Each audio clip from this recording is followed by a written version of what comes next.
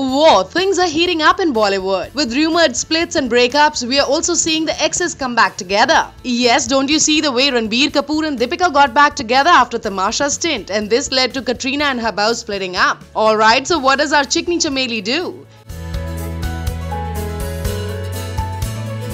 Nothing, she just latches on to her ex, the Dabang Salman. Yeah, much as Ranbir did not want it, Kat went ahead promoting Fitur on Bigg Boss along with Salman Khan. Yeah, we do know this, but did you know what happens after this? Yeah, we do know this, but did you know what happens after this? Ha, Salman finishes his bid and then Kat gets a ride from him. Yes, they went for a night ride and Salu dropped Katrina back. Okay, so aren't we loving this? And with that begins a new prem kahani kya?